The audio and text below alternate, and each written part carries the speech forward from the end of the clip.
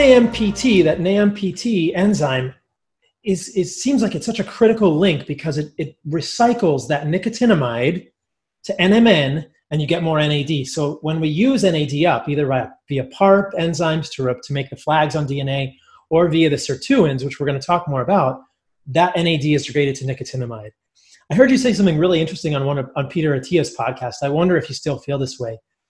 And I thought this made so much sense. You said maybe it wouldn't be a good idea to take nicotinamide.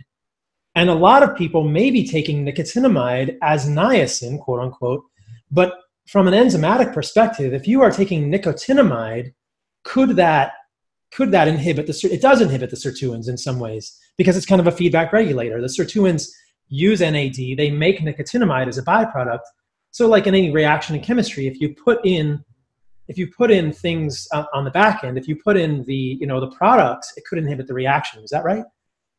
Yeah, that was the first big discovery that I made when I started my lab here at Harvard Medical School.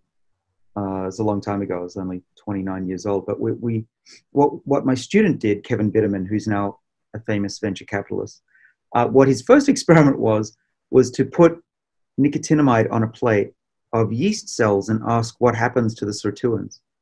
And if they're active, they would be red, and if they're not active, the yeast would turn white or stay white.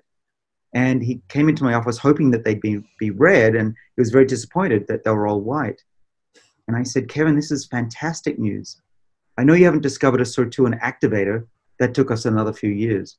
But he found the first Sirtuin inhibitor, and it was nicotinamide. And so we published that in 2002. And it was really, it's become a tool. If you're a scientist who wants to study what happens when the Sirtuins are inactive, you squirt in 10 millimolar nicotinamide.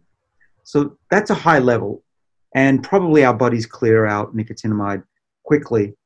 We excrete it as methyl nicotinamide. Right. But I've never taken the risk of, if I look at a bottle of vitamins and it says there's a high dose of niacinamide or nicotinamide, I put it back, because I'm not going to take the risk that even in my throat, in my mouth, in my gut, I'm not going to inhibit the Sirtuins. You really want these Sirtuins and PARP to be as active as they can be all the time.